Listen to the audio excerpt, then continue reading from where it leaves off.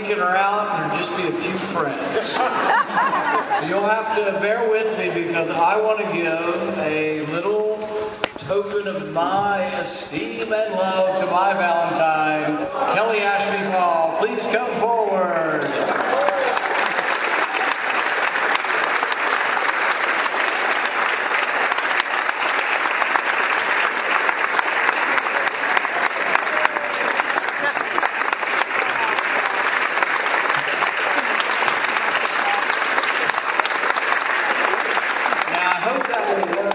Out of the doghouse. We're having more than just a date night here. We have a few extra friends. If we want to win, if we want to be the dominant party, if we want to be in charge in the White House again, we need to be boldly for what we are for. Some say we just need to dilute the message. We need to be Democrat light. Anybody here Democrat light? We need to be boldly for what we are for. But I want you to know that in Washington, often what passes for bold is quite tepid.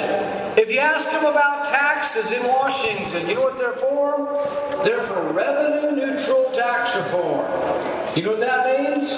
That means half of you pay more and half of you pay less, but the country pays the same.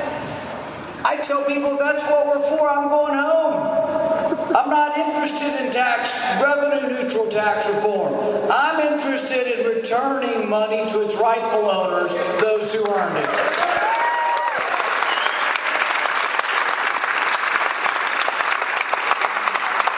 There are two sectors in the economy. The productive sector, you, and the non-productive sector, the people who live in Washington. They don't make anything. They can't even run the post office. They say we're going to project our power and we're going to create new nations around the world. We can't run our own post office.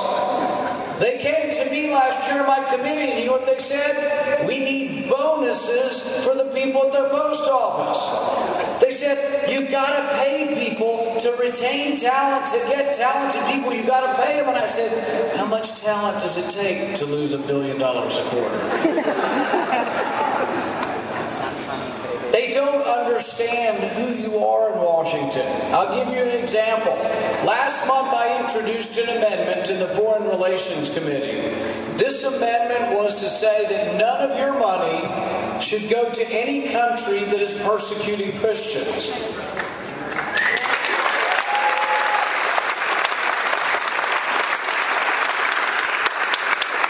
There's about 25 countries that have a death penalty or life imprisonment for interfaith marriage.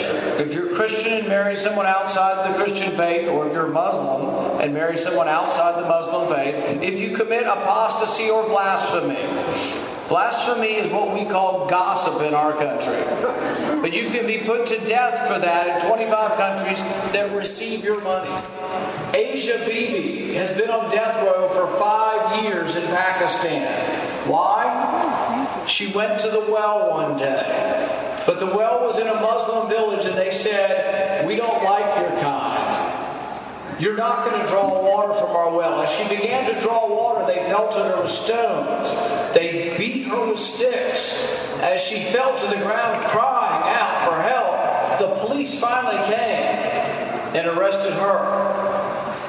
You send billions, you've sent billions of dollars to Pakistan, and they take a Christian who's beaten and stoned and they put him in prison. She's on death row because the people who beat her with stones and sticks said that she had somehow committed blasphemy. When I ask people, are you for sending your money to a country that would imprison and torture Christians? Nobody's for that. But when I introduced that at the Foreign Relations Committee, 2 people voted with, 1 person voted with me, and 18 people on that committee voted to continue sending your money to Pakistan. We borrow the money from China to send it to Pakistan. We don't even have the money. Does anybody think that we can project power from bankruptcy court? That's what they said. Oh, we're sending it to these countries to project power. Do you know a good example of projecting power? Hillary Clinton's war in Libya. Didn't go so well. Hillary thought it'd be a great idea to go to Libya and topple the government there. Well, you know what we have now? We have a jihadist wonderland. Jihadists roam the countryside. In fact, jihadists swim in our embassy swimming pool in Tripoli. It's an utter disaster. It's a disaster and a disgrace. The same people who were for toppling Gaddafi, some of them my colleagues in the Senate, were in Libya the year before trying to give arms and money to Gaddafi. A year later, therefore, the freedom fighters in Libya.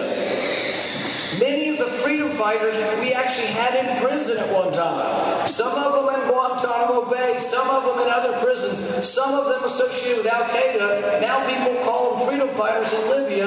They're jihadists. They're people who hate America. We are less safe because of that war in Libya. There were 15,000 surface-to-air missiles in Libya. Gone. Unaccounted for. Where are they? In Syria.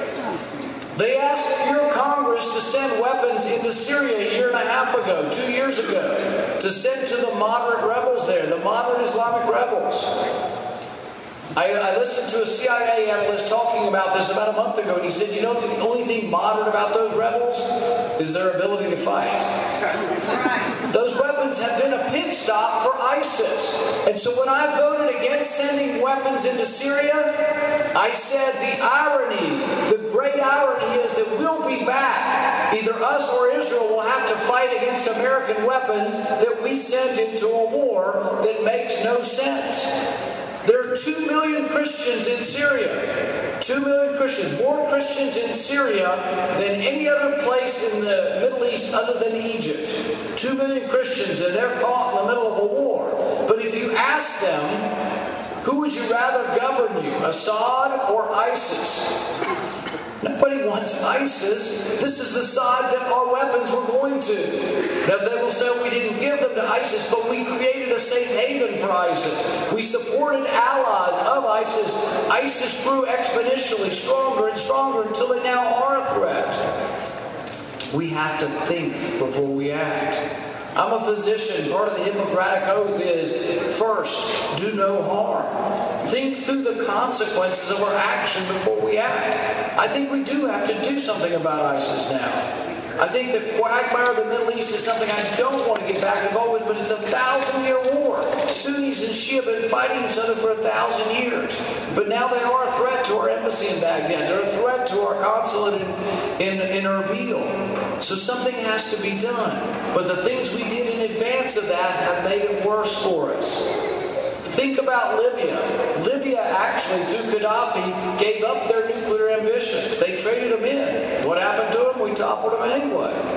What kind of message do you think this has sent to Iran? We're trying to get Iran to negotiate away their nuclear ambitions, and yet they see Libya. So we sent the wrong signal. Hillary's war in Libya is a disaster at every level you can think of.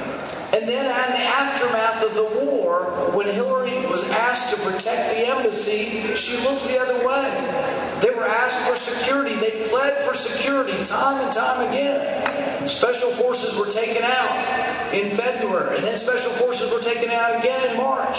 Then in April, they asked for a plane, a DC-3, a 50-year-old plane, just in case of emergency. Hillary Clinton denied every request. They were embarrassed of our soldiers having weapons. They were embarrassed of our soldiers even wearing their military boots. They told them not to wear their boots, not to show their weapons, because we wanted to be politically correct. We wanted the State Department, Hillary Clinton's State Department just didn't want to show anybody that we need to have any weapons over there. And as a consequence, we lost our ambassador. 3 days after Hillary Clinton's State Department turned down the plane that they wanted to be able to fly around the country or flee if they had to, 3 days later, Hillary Clinton approved $100,000 for a charging station, for a Chevy Volt charging station in Vienna for the ambassador. The ambassador was greening up the embassy. Wanted to show how green he was, so we paid $100,000 for a charging station, but we couldn't supply a plane. When it gets to the middle of August, Ambassador Stevens is sending cable after cable pleading that they are under direct attack, they're under danger of being overrun. So when Hillary Clinton came before my committee, I asked her the question, did you read the cables? And she acted a little put off. She acted as if, who, me? I'm a little too important to be reading the cables. The question is, what countries are more dangerous or were more dangerous at that time? Libya had to be one of the 5 most dangerous countries in the world, and she didn't seem to have time to read the cables. Colonel Wood was in charge of the 16-man security team, the final sort of team that could have kept some security over there. He requested to stay. The ambassador sent cables requesting to stay, and Hillary Clinton said, we're not going to leave them there. We don't want to appear as if we have to have weapons to be in charge. Guns are sort of bad. We don't want to show our guns to the Libyans. Throughout this summer, though, Hillary Clinton had other requests for money. So don't let her stand up and say, oh, we didn't have enough money. Republicans wouldn't give us enough money.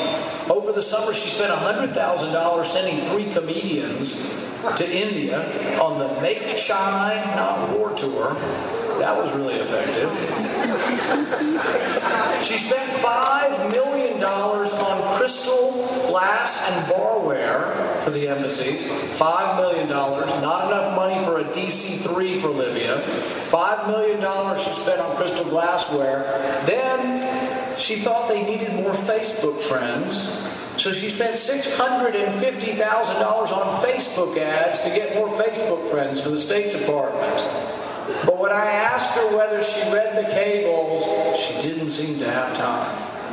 I say that Hillary Clinton, by her dereliction of duty, by not providing security, by not doing what she should have done, should forever prevent herself from being considered for the presidency.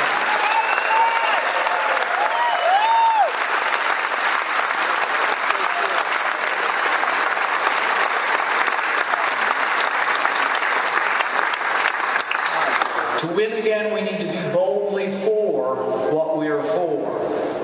To win again, though, we have to boldly go where we have not gone before. Republicans have given up on so many people, young people, minorities, people who live in cities, poor people, working class people.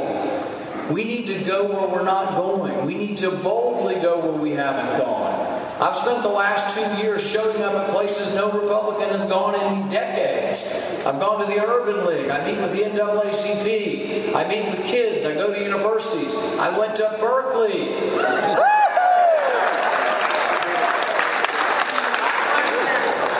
But I take the same message to the Conservative Political Action Committee that I took to Berkeley. And we got a standing ovation in both places. Because it's a defense of liberty. It's a defense of privacy. It's a belief that, you know what? We all like the Second Amendment. You can't keep the Second Amendment. You can't keep your right to bear arms if you don't protect the Fourth Amendment and the First Amendment and the Fifth Amendment.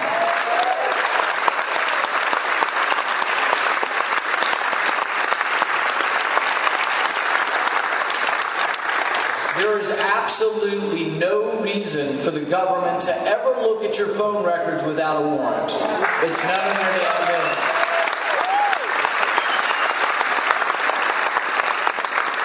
Some people say, oh, these business records. Those are just your boring old business records. Just talking about your visa. Why not let the government... the new standard is, if you have nothing to hide, you have nothing to fear. That standard is a little bit of a diminishment of innocence until proven guilty.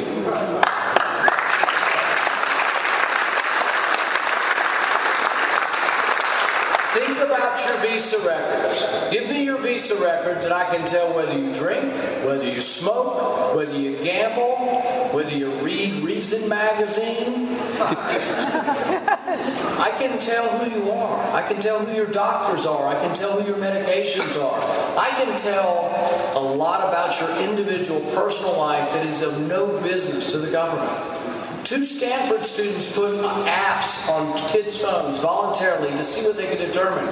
85% of the time they could tell your religion. Most of the time, they could tell who your doctors were. They could tell who your lawyer was, your accountant. They could tell all of this personal behavior. The question is, can we have liberty and security? I think we can. I think there is absolutely no reason we have to give up our liberty to stop terrorism, to keep our security.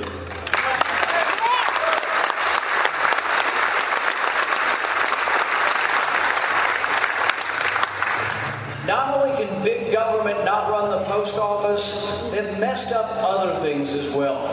And some of these things have had profound effects on people who may not have been open to the Republican Party before.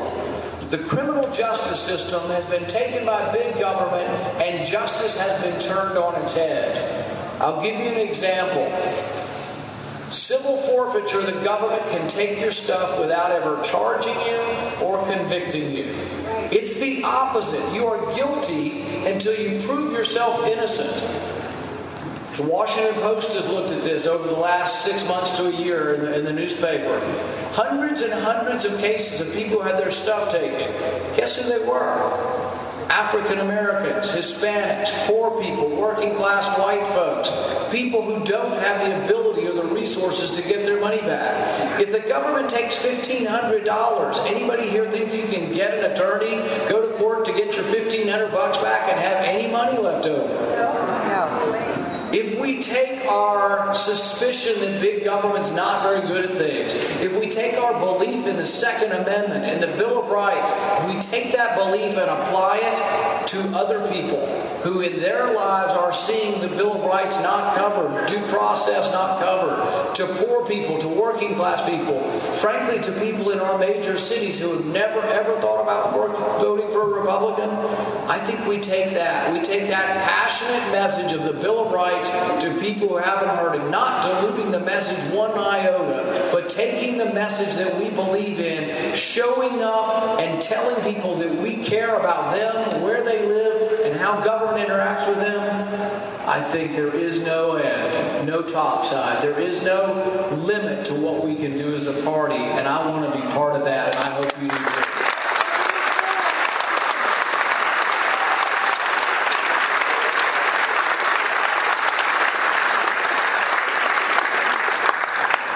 As we take our message forward, as we spread our message around the country, we need to take it with optimism. We need to take it with that we are the party that is bringing you an opportunity. We're not the party that wants to punish anybody. I want everybody in this country to have a job. Absolutely everyone in this country to work. Not as punishment, but as reward.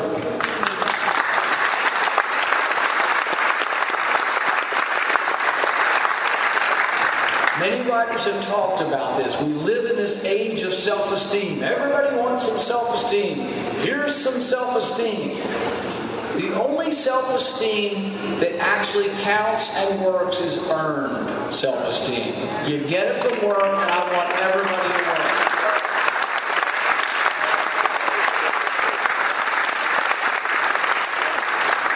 I see no reason that every able-bodied person in this country shouldn't work. If you have to be temporarily on assistance, work should be associated with it. Without exception, if you are able-bodied, you should work.